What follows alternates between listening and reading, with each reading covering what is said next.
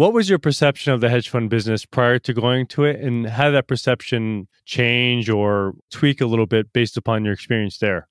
I think it's kind of, I don't know if I'd say shrouded in mystery, but there's not a lot of transparency to who's running what money, what they're investing in. So it's really hard to get your foot in the door. It's hard to build those relationships in that network. Mm-hmm. But then when you get in there, there's a lot of smart people in that community, a lot of smart people who do a lot of deep dives, who know a lot about a lot of different companies.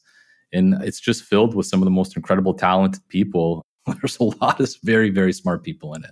There is, but your feeling of like, it's usually quite opaque, right? Like in the hedge fund business and so on. And did you know that before going into it, or did you kind of figure that out as you were there? I knew it was pretty opaque, and like, especially even trying to find the different funds to even apply to get them to hire you. It's definitely shrouded in mystery. Like, to your point, is very opaque.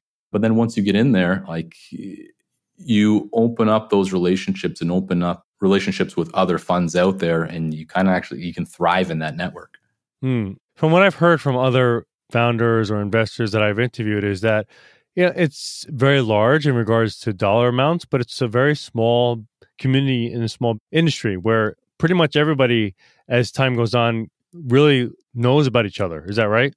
Yeah, you really get to know the other guys out there, especially because a lot of them have like your 13F, right? So you can see if they're trafficking in similar names as you. You start building relationships. Somebody sees your fund's name on a 13F and they phone you up. They want to talk about an individual position. So you really get to build a lot of different relationships. And to your point, like, you think it's a really big industry, but there's not a lot of them out there. So you can build these relationships and thrive in that network.